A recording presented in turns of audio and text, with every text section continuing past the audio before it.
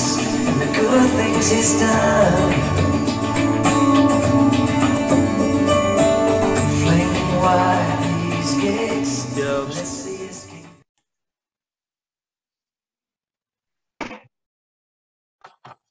Good evening, everyone. This is Jerry and Barbara, and we are so tickled that you would join us tonight. We ask you to open your Bibles to 1 John. That's toward the back, right in front of Revelation.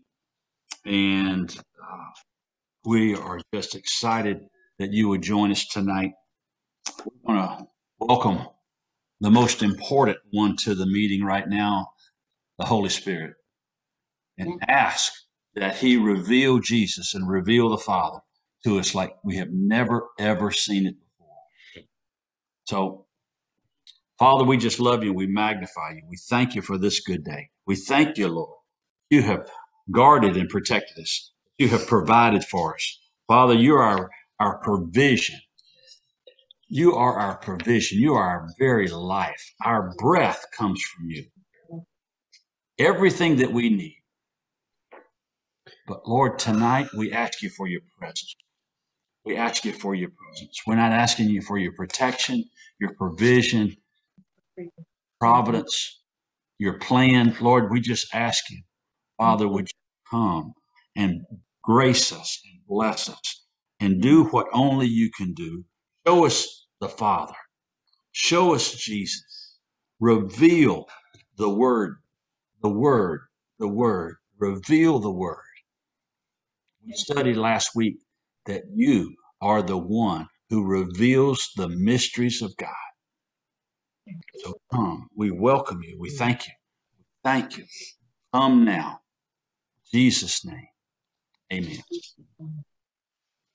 So John chapter 1. Amen. So we are in 1 John, the epistle of 1 John, almost to Revelation. If you need to know the direction to turn, there's only it's 1 John, 2 John, 3 John, Jude, and then Revelation. So it's that close to the end of the Bible. And we've decided to jump over to 1 John because of the similarity and the things that John addresses in this book, similar to what Paul addressed in Romans. And so that's why we have decided to jump over here, because it continues the theme that we've been talking about in Romans, relationship, getting along with one another, knowing your position in Jesus Christ, and loving others from that position. Since this is our first night with 1 John, we want to take the time to give some history about the book, give some history about the author and where he was when he was writing this particular book compared to the gospel that he wrote. And then if we're lucky, I'm not sure we're even we may read 1 John 1:1, but don't count on it.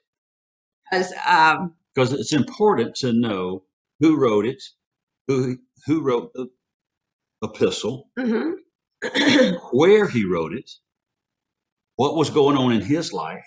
Yes. What was going on in the life of the audience that he was writing in to. the community. And and what does this mean to us today? Not only we look at the history, but how is this pertinent to us today? And it's important to know the audience, the author, and the situation it was written in. Well, that's what we're going to do so that we can understand John better, rather than just jump right in and not know anything about the author. Yes, the Holy Spirit inspired it, but John wrote it down. And the inspiration came through his personality. It came through his vocabulary. It came, so we need to recognize who the author was and what was going on in his life. Yes. So if you have my notes, I'm not going to read them, but I will take out some important sentences. So I'll try and tell you where I'm at in the in the document. So we're going to start with the history of First John. So when was Pentecost? Pentecost happened in 33 AD. 33 AD, between 30 AD and 33 AD, somewhere around there. Mm-hmm. So the book of John, or I'm sorry, yeah, not the gospel, but the book of First John was written between 75 and 80 AD. So a whole decade, a whole generation past the establishing of the church. Mm-hmm. So 40 years in the scripture is a generation. So this would be almost 2 generations. No, from 33 AD to 80 AD is 45 to 50 years. Okay. John at this time was probably the last living disciple of the original 12. And so thus he was also the oldest. Unlike when they were together with Jesus walking the earth for those 3 years, he was the youngest. He was the baby of all the boys, of all the men, the disciples. He was the youngest of the group when Jesus walked the earth. Well, now here we have him as the oldest. He's lived the longest. He's experienced more church development than the other disciples had experienced. And if you remember, when he wrote the Gospel of John, the theme was found at the very end of the book. It was found in chapter 20, verse 31. The whole reason he wrote the Gospel of John was that these things that were written, that you may believe that Jesus is the Christ, the Son of God, and that by believing you may have life in his name. So his point in the Gospel of John was that we would believe in Jesus. The point of First John, the epistle, is to establish faith and to prove that Jesus was of God, the deity and the sinlessness of Jesus Christ. Jesus is the Son of God. Jesus is the Son of God. And we'll get into the reasons why he had to establish this after 40 to 45 years, because remember the word when we talked in Romans? Divisions and heresies. Yeah, whatever chapter that was in. Divisions and heresies. Well, a heresy had gotten into the church, and his goal is to correct the heresy. Right. Or multiple heresies. So First John, so he wrote the gospel between 75 and 80 AD. First John, the book that we're getting ready to look at, was written between 85 and 90 AD. So 10 to 15 years later. And it was right before he was sent off to exile on the Isle of Patmos, where he had the vision of the Revelation. Mm-hmm. So that's kind of the time period. So what was going on in that time period? Well, this letter, yes, sir? He is also written while he was living in the city of Ephesus.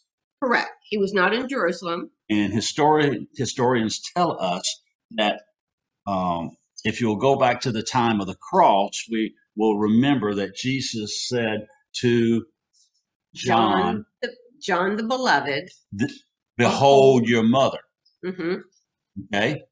Now, historians tell us, and Barbara and I have had the privilege of actually visiting Ephesus, and there is the home of Mary, the beloved, Mary, the mother of Jesus, in Ephesus, because John went to Ephesus and he took Mary, the mother of Jesus, Mm-hmm. with him. And so, like Barbara said, that this epistle, this letter, was written in Ephesus before he was exiled to Patmos. And Yes. if you'll see on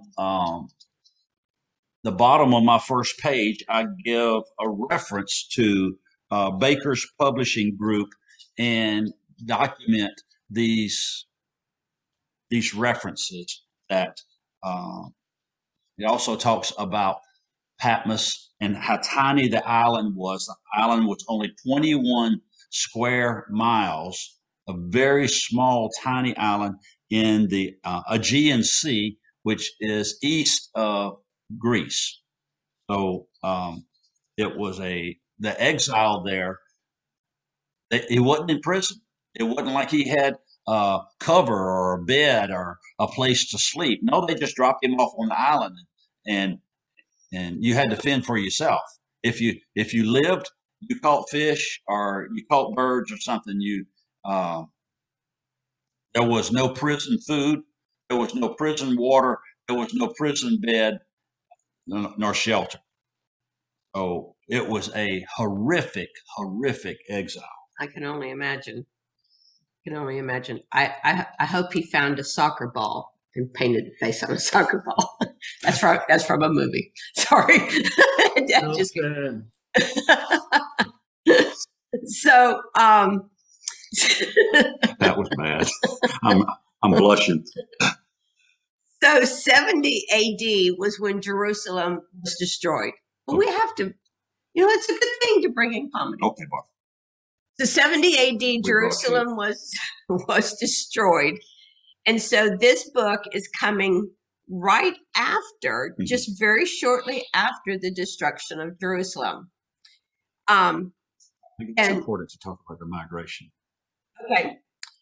So in amongst all of the destruction of Jerusalem and different things that was going on, the Christians were being highly persecuted by the Jewish people as well. And so in the second paragraph there, you'll see the word Johanna epistles. Johanna epistles, it's their nickname, that like we say first, second, third John. Well, those are John's epistles. So they are Johanna epistles because they were the people, when they left Jerusalem due to persecution, they went to a place in Asia Minor, where actually at that time it was southern Pakistan, and some of the followers from Samaria, some of John the Baptist followers, some of the Christians from Jerusalem, they kind of all started communing and making a community in this area of Palestine, and then what later becomes Asia Minor. And so this is really the group of people that John is writing to, but yet you'll see very quickly that it's not just to that one church. Unlike, in Revelations, he addresses seven specific churches. And it includes the one in Asia Minor. Right. So, but these were people that were running for their lives, and where they landed was in an area of very heavy Gentile, high paganism, religious culture. And so they went to this place looking for refuge, looking for a safe place to live and raise their family. But yet they landed in a very dark, satanic situation. Really not even satanic. It was religious and very high pagan worship, but yet the division came into the church, and we'll get there. So John, as I mentioned earlier, was the youngest of the disciples when they were walking the earth, and he was also the one that Jesus referred to as the beloved disciple. John was the one that laid his head on Jesus's breast at the Last Supper.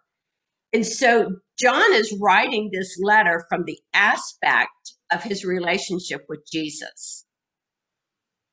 That's very important to remember. He's writing from a position of being the disciple whom Jesus loved. That was his viewpoint of the gospel. That was the viewpoint of what he's writing here. I am the beloved of Jesus, and I'm going to write out of that heart. Okay? And what an incredible position and perspective to write from. Being loved. Being loved. In contrast, when we were with Romans, Paul wrote his epistles because of his background from a perspective of warrior or a zealot or one who understood sacrifice, one who understood, and that's personal sacrifice because he was in the army. He was, well, I'm sorry, not an army. He was a Jewish philosopher and lawyer. Thank you. My brain went. But he understood the self-sacrifice right of those high demand positions. But he wrote Romans while he was in chains, and his visual in front of him was a Roman soldier. Yes, thank you. That's very good. Yes. I rescued you. Yes, you did. He also wrote from a perspective of discipline and authority, and that's why so much of his writings, he will say, run the race or lay off every weight that so easily besets us. Because the Olympics were there. That, and also he was a very strong warrior. He was, okay, Matthew wrote his gospel from a position of an accountant. He was very detailed. He liked numbers. He was black and white. There was very little room for gray areas. And Luke was a physician. So he wrote from emphasizing the human effects. Just about all of his miracles were on human beings, human healings, physical healings. And so where would your gospel be written from? What is your perspective? And where would you write from? What point of your redemption of Jesus Christ that he's saved you from, where would you be writing from? Let's remember, in reading these different gospels and epistles of the New Testament, the Holy Spirit did not remove the writer's personality and interest from them when they were inspired to write the Word of God. Holy Spirit allowed that personality to come out in their writings. Mm-hmm. So what has Christ done in you? What past experiences has Christ redeemed in your life and is using for the gospel's sake? What would your gospel story highlight? What part of Jesus? Would it be healing? Would it be grace? Would it be forgiveness? Would it be provision? Your Jehovah Jireh? What would your story highlight? The question still remains. From Matthew 16:15 and Mark 8, Jesus is still asking us the question today, who do you say that I am? And from that perspective, your story in Jesus could grow and be shared to others from that perspective. Do you have anything to add? I do. Okay. I've been waiting for you to take a breath. You're doing such a good job. So, John has several key words that he uses over and over again. And the word that he uses most repetitively is the word know, K-N-O-W, that you might know. Second one uses 33 times, that you might know love.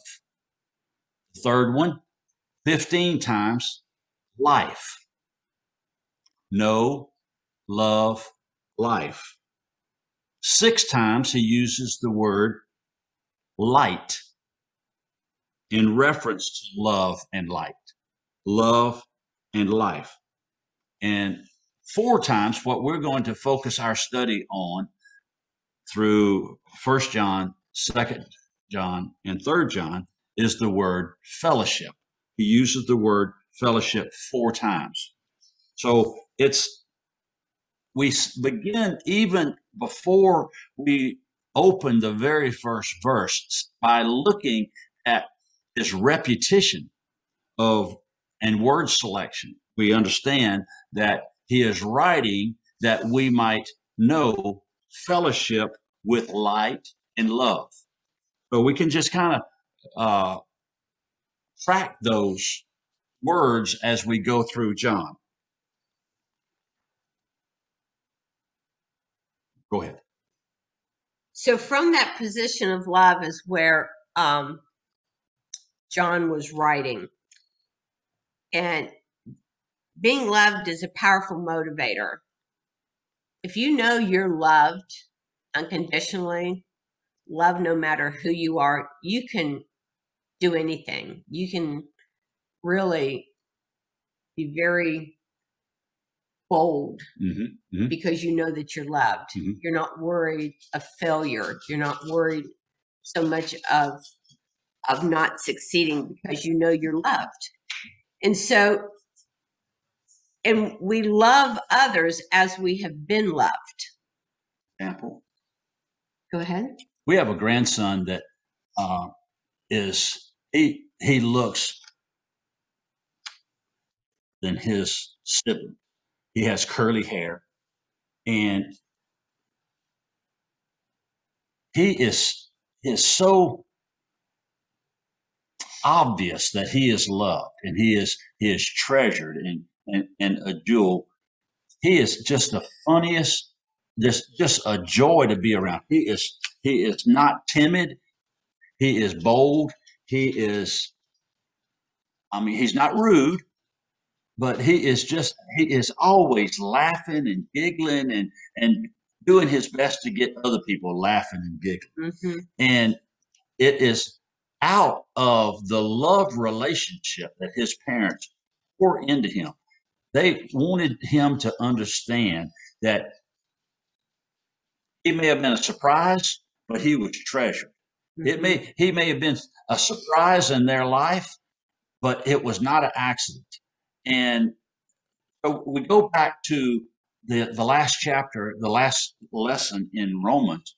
We are not an accident. We are loved. We are thought. He planned for us, and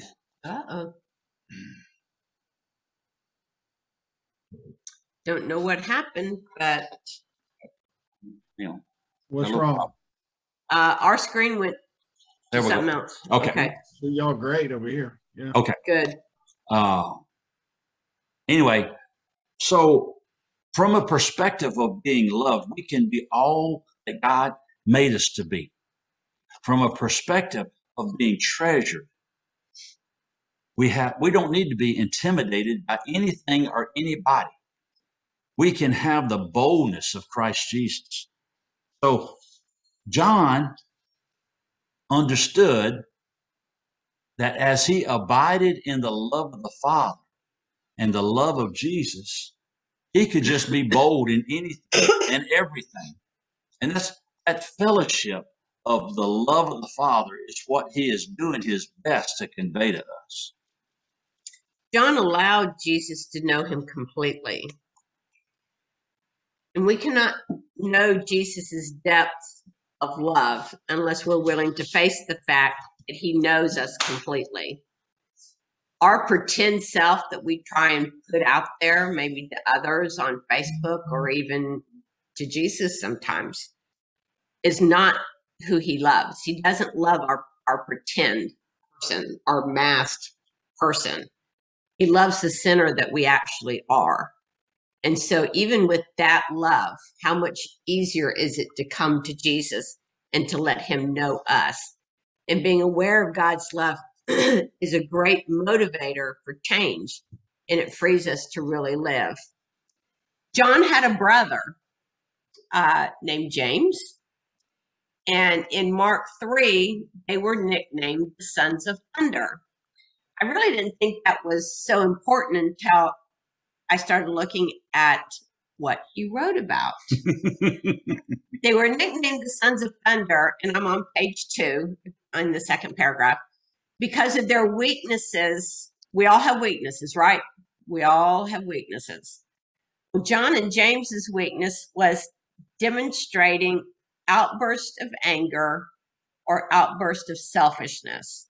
Remember when they wanted to call down thunder from heaven because the Samaritans wouldn't allow Jesus into their city? Synagogue. Well, so Jesus called them from there the Sons of Thunder. Well, the Gospel of John, written by the same John, the Beloved, the beloved disciple, reveals the great love of God towards us. While Revelation, this is so good, written by the same author, Come on. but it reveals the burstings of the thunder of God's justice. So it's so interesting that here again is an example of how Jesus allowed that personality Holy of Spirit. John to come out in the inspired Holy Scriptures. He did not mask or make John pretend that he was something that he wasn't, Right. but he used his personality to help demonstrate and help show the gospel and the epistles of Jesus Christ. So we get back to, who do you say that I am? Who do you say Jesus is?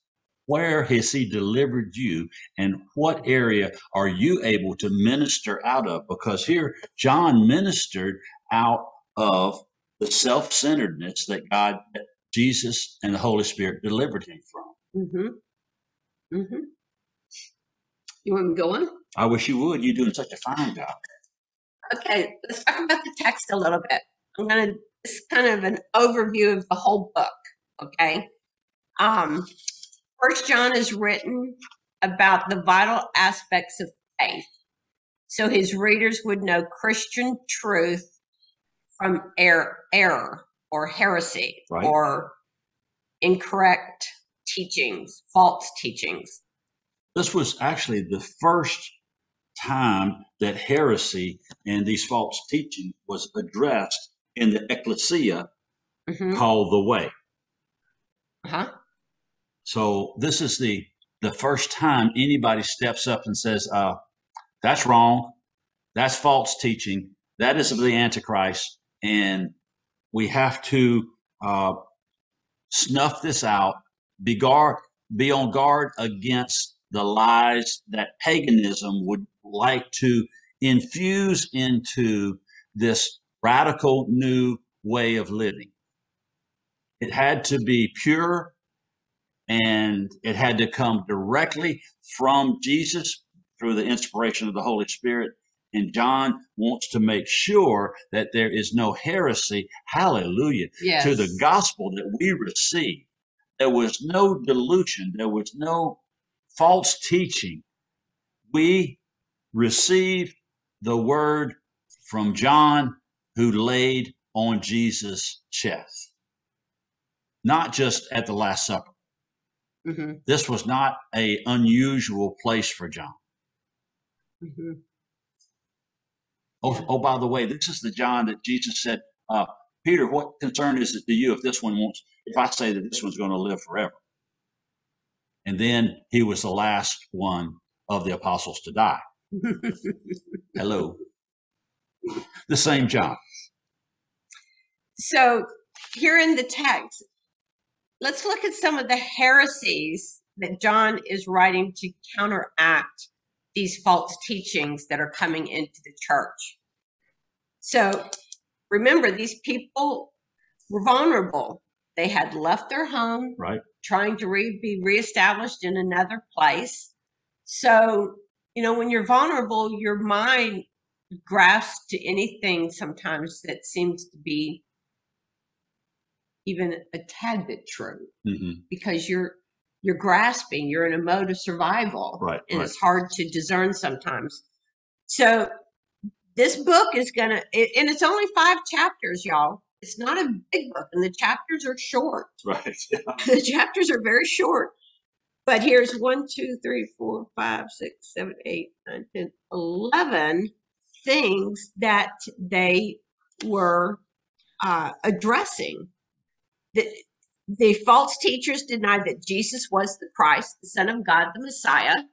And so they denied that Jesus was of deity. They denied that Christ had come in the flesh. He was a good man, but it wasn't the Christ in the flesh. They denied the authority of Jesus's commands. He was just another person giving rules like other rabbis. Mm-hmm. They denied their own sinfulness. Okay, hang on just a second. Okay, so what they were teaching was that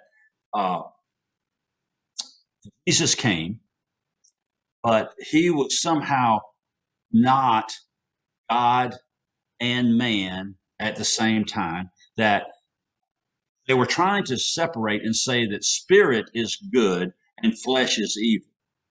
And in such a way that he could not have come in the flesh because flesh is evil. And they came up with this just crazy, crazy explanations that Jesus did not suffer in his flesh. Well, he may have suffered, but it was just an image. It was a holograph. It was a 3D holograph of, and you could see him, you could talk to him, but it was a spirit. And John just blows all this up. He just really blows their teaching away, like in the first 3 verses. Yeah, he jumps. He just immediately starts jumping on these accusations and denying of the truth that they were presenting. They denied the salvation through the work of Christ. Now, didn't we hammer that home in Romans? It's not what I do. It's not this Christ plus something else. And they were trying to deny that salvation came through the work of Christ. They denied the absolute demand that believers would love one another, or that there would be fellowship with God, or their responsibility to live as Christ had lived. They denied the responsibility to live like their leader. Because they wanted to separate the flesh from the spirit. So if the flesh sinned, but the spirit didn't, so that's okay. But we know that faith without works is dead, according to Romans. So in our body, we are expected to, and John keeps hammering this over again, we are to live a life of righteousness because Christ is righteous. We are to live as disciples of the Most High, Jesus Christ, the perfect one. So they also taught that a person could be saved by a high spiritual and a high moral practice of self-denial,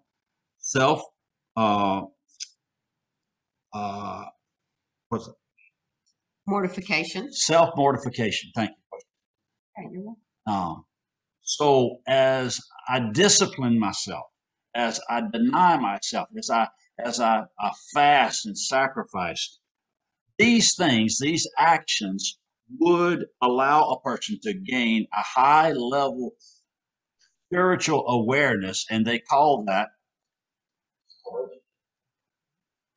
So that they were adding to the work of Christ is, but we are saved by Christ and Christ alone, in faith in him and his finished work on the cross. And that goes right along with the third from the bottom in my notes. They denied the nature of the company of believers as a community of fellowship with the Father, with the Son, and with one another. Mm-hmm. They didn't understand that a human being could have fellowship with the deity, a spirit deity. Right. And so they could not wrap their brains around that. So since they couldn't understand it, instead of receiving it by faith, they just said, no, y'all are all wrong. Right. So we understand that we are all triune beings, that we are flesh, and that we are soul, and we are spirit. And our flesh will die, our soul and our personality and our spirit will live forever. Our soul shapes the way our spirit responds. So they had a hard time understanding and grasping the triune Godhead or the relationship that we actually share, and that according to Genesis chapter 3, that God made us in his image. Mm-hmm. We are 3 as he is 3. Mm-hmm. So and the paganism did not give them the insight. So one of the key words that John uses, that you might know, that you might know. So it's important that we have the knowledge given by the Holy Spirit, not book learning and not from false teachers. And to segue from what you said about John wanting to know, he expresses the evidence of our faith is measured by the genuineness of one's Christian lifestyle, not so much by what one knows. We can know a lot of things, but not live as if we know it. We all do that. We all, yeah. We all do that. We know way too much, but we're not living up to what we know. Be it in the scripture, or be it in mathematics, or be it in bookkeeping. I mean, we know things that we never put to use or live out, right? We know we're all supposed to exercise, but who exercises? We know we're all supposed to eat right, but who eats right? Who eats right? So John is saying, don't just say you know, show me by your lifestyle. So there's 3 areas, and you can see it's broken down. It's going to cover the whole entire book, these 3 topics. John says the knowledge that God is light is tested by whether one walks in the light and obeys God's commandments. Well, he's using my key words. I mean, yes, yes. So if you say you walk in the light, let's do it. Remember the end of Romans? Practice what you preach. We drove that home the other day. We have to practice what we preach. We have to do what we know to do is right. The knowledge that God is righteous, that head knowledge, is tested by whether one lives righteously as one born of God. We put God to the test of righteousness. We prove that God is righteous. Yes, by living righteously. By living righteously. And that we show forth the glory of God. And that he has done a righteous work in us. Yes. Yes. The knowledge that God is love is tested by whether one loves fellow believers even as God loves us. I'm ready to go to John. I'm just itching. Can you please just turn me loose? Okay.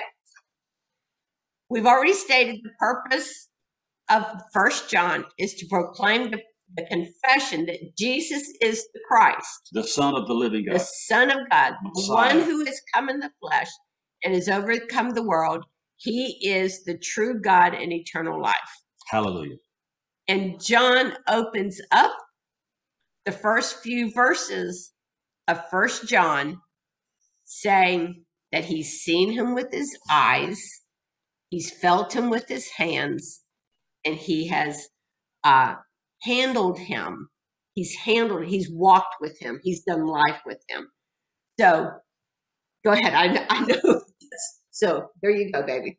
It's all you now. No, I'm done. It's all you. Do it. All right. I've opened the gateway for you. Oh, yeah. And stomped all around in it. Now, put you a marker at 1 John and flip over to the book of John.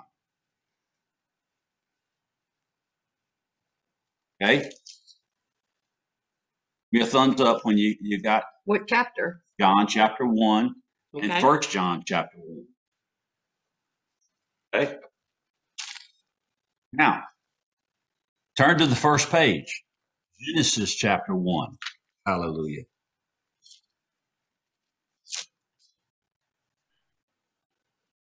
Genesis chapter 1. Listen to this, y'all. In the beginning, God created heaven and the earth. Verse 3. God said, let there be light, and there was light. God saw the light, and it was good. Verse 5. God said, God called the light day, and the darkness he called night. So the evening and the morning was the first day. Okay? Over to John, the book of John, chapter 1. Gospel of John. Y'all ready? Byron, you there? In the beginning was the Word. The word was what was spoken. God said, what did he say? He said the word. Mm-hmm. He said the word. And the word responded in action. The word brought forth light and life. God said, "Whew, oh, that is so good. That is so good." John, the St. John, chapter 1. In the beginning was the Word, and the Word was with God, and the Word was God. He was in the beginning with God. All things were made through him, and without him, nothing was made that was made. In him was life, and the life was the light of men. The light shines in the darkness, and the darkness does not comprehend it. Okay? Hallelujah. Turn to 1 John, verse 1. That which was from the beginning. Mm-hmm. Hallelujah. Are you connecting the dots yet? This is Christ the Messiah. This is the Son of God. This is the word that was spoken in the beginning, that acted and brought forth action in Genesis chapter 1. This is the same word. In the beginning, that which was from the beginning, which we heard. Now, you don't hear feelings. You don't Right. you don't hear thoughts. God said, and the word responded, that which we heard, we have seen with our eyes, we have looked upon, and our hands have handled. That which was from the beginning. In our understanding of the linear dimension of eternity. Now, those two words don't go together. That's an oxymoron. The linear dimension of eternity. Jesus already was. You see, was does not exist in eternity. There is no was and is and shall be. It just is. There's no was. Was what is for us to that's for our linear concept of time. And I keep going back to this, and y'all going to get a grip on this one day. But Will you? I got it. I think I do. You got it. And it excites me all the time that God invented eternity. And he was outside of eternity when he invented eternity. God has eternity in between the pinches of his fingers. He's got eternity. He was before eternity. So to say in the beginning was the Word, he's bigger than that. He's bigger than that. He is bigger than eternity. He invented eternity. God has, is, always, forever, whatever you want to say. But John is trying to get us to understand that which was from the beginning, the Word. You see, to say that God is simply to our linear understanding.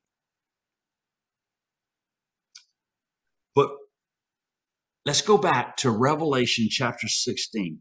It encourages us to believe that the God of wisdom, the God of eternity, the God that is bigger, John 16, 27 or 25 through 27, encourage us to believe he's bigger than that. He's bigger than that. And he's waiting for you to let go of that is hindering you. Hallelujah.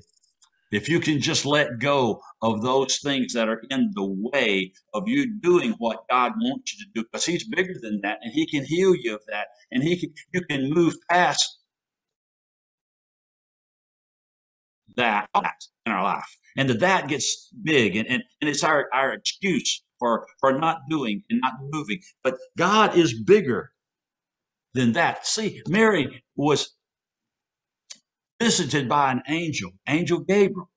And she said, well, how can that be? Mhm. How can that be?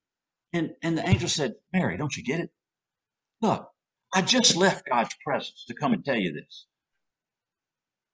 And King James did a very poor translation. He said, King James says, don't you understand that there's nothing impossible for God? That's not what the Greek says. The Greek says, get this. The Greek says, don't you understand that there's nothing too wonderful for God? God is bigger than that. That thing that's in the way, that won't let you abide in his love and in his presence. John is trying to tell us here. Hallelujah, I feel the Holy Ghost. What's the first word? That. That which came. That which came from the beginning. He's bigger. He's bigger. He is greater. He is infinitely wiser than any that you have in your life that gets in the way of you walking in the presence and abiding in the understanding that God so desperately loves you. Hallelujah. Oh, that's the first three words. Okay, 5 words. That was from the beginning, which we have heard, we have seen with our eyes, we have touched, and we have handled him, get this, 33 years, and we handled him for 40 days after the resurrection.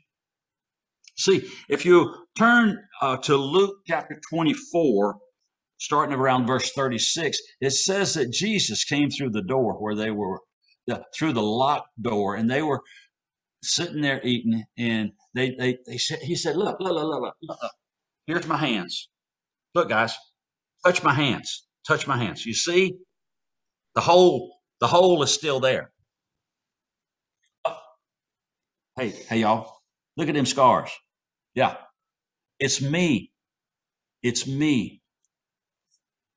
Put your hand. See, John was there. Mm-hmm. John not only laid his head on Jesus' chest regularly and rested on him at the Last Supper, but John was there. Peter, James, and John were in the room when Jesus walked in. He went to the Mount of Transfiguration. He saw. Come on and preach. He saw. He heard. He heard the voice come from heaven. It was with his ears, and he fell down and was sucking carpet. You could not convince. He was there, and he's telling us, listen, what part of the first letter didn't y'all get? I'm trying to tell you, I was there. I've told you this the first time. I'm telling you again. These guys are wrong. Mm-hmm. I handled him. I sat with him. I ate with him. I was there when the glory of his Father spoke and said, I so love my son. This is my beloved son, in whom I am well pleased. John was there. Peter, James, and John. See, look. Let's go back. That which was from the beginning, which we heard. Not I heard. See, in the Old Testament, it says, in the mouth of 2 or 3 witnesses, let the truth be confirmed. Okay? So that's the legal principle. He said, which we heard, which we have seen with our eyes, which we have looked upon, and our hands have handled concerning the word, that which was from the beginning, the word, concerning the word of life. Hallelujah. You see, John was not asking them to believe John. No, he said, we. We who? Well, how about Peter, James, and John? My brother, James. How about brother Peter? How about, the disciples that walked with him?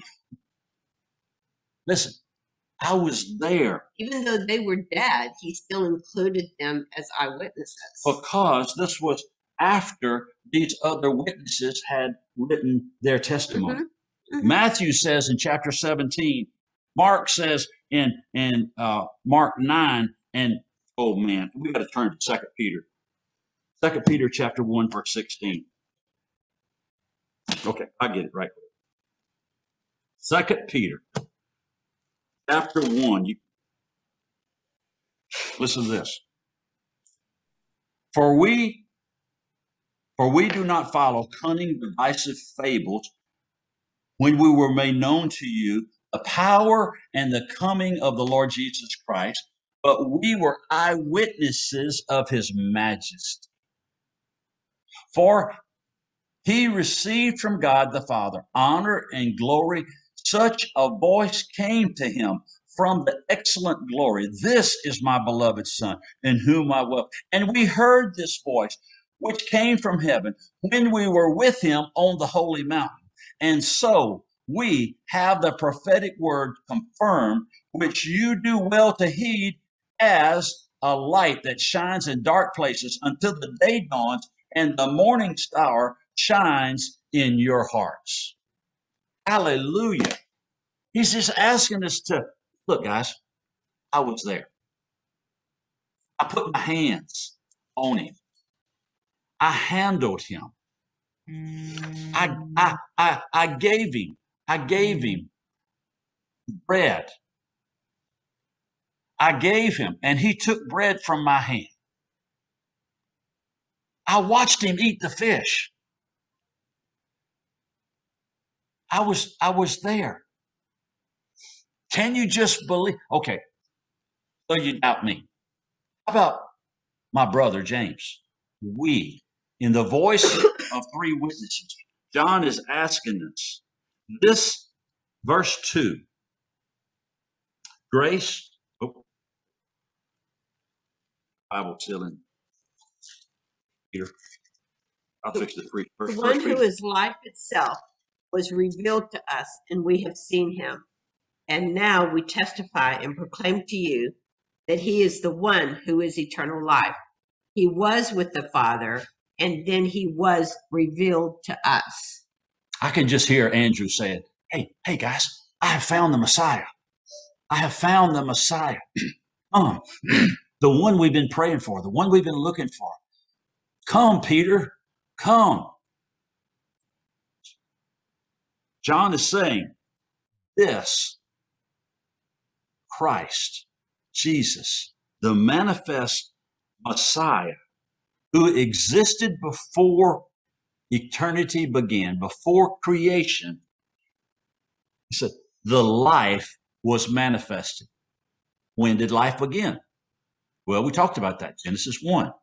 In the beginning. We go back to verse 1. John keeps repeating himself. I want you to know he did not mind saying the same thing over and over.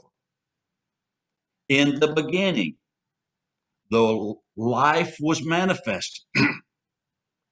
We have seen and we have heard and we bear witness and declare to you. He just repeated what he said the first time. He said, we have seen. In verse 1, he said, we have seen with our eyes. Verse 2, we bear witness and declare to you what we have seen and heard, that there it is again. That is bigger, is greater. That eternal life, which was with God, has been manifested to us. Hallelujah. So he's really tearing up these teachings, false teachings that did God come? Well, the angel said, Emmanuel, God with us. You shall call his name. Isaiah said, you shall call his name Emmanuel, God with us. So he's tearing up the understanding and the teaching that that Jesus was God and that he did come and manifest in a human body, the manifestation of the incarnate God. We see this. Life was manifest. He says it again. He says it twice in the second verse. And was manifested to us. Us. You see how he keeps using us. He didn't say me. Mm-hmm. That's right. He keeps saying us. It's plural. It is validation. All of us that believe. I believe it includes even today. Hallelujah. Those Amen. of us that believe, not just those in the past. Right. But John is including those yet to believe. Right. From that point. He's asking, will you believe? And can you receive the testimony of those who do believe? Us. So John repeats himself, but he asks, are you willing to share what you personally know? John is going and laying it out all on the line. This is what I saw. This is what I know. This is what I experienced. You see, there's nothing more powerful than a personal testimony. You cannot deny. I shared last week so much of my early beginnings and the things that I went through from the beginning. And so no one can say, no, that didn't happen. All the people that will probably might say that, they're all dead, so they're not going to say that. So John is sharing the gospel from his perspective of love through his experiences. That's all God wants us to do, is let the glory of the gospel of his grace, let his grace be demonstrated, that we can give mercy to one another, that we can live, if we can receive the grace of God in such a degree that we can show mercy to each other, we can be in fellowship and allow the glory of his love to be demonstrated. Amen. That is John. John says, I just want you to abide in his fellowship, and let his glory so shine through you that others want what you've got. Mm-hmm. The fellowship of each other, the strength, the covering, and the fellowship with the Holy Spirit. Hallelujah. Father, we just thank you for this time. We thank you, Father, for your word. We thank you, Father. Holy Spirit, we thank you for coming and breaking this open in front of us. Let us see the eternal God. Let us see that the eternal majesty of your greatness came that we might see the Father, that you might make a way that we might share through your torn flesh and see the mercy and the grace and the nature of our Father, and share in that. In Jesus' name, we thank you, Father. Amen. That's good preaching. I was going to tell you to keep going, Jerry. You're on a roll. I got to give them something for next week. You know, I know. You got us our mouth watering. Yeah. Amen. That was good preaching. Amen. Hallelujah. Thank you, Father. Thank you.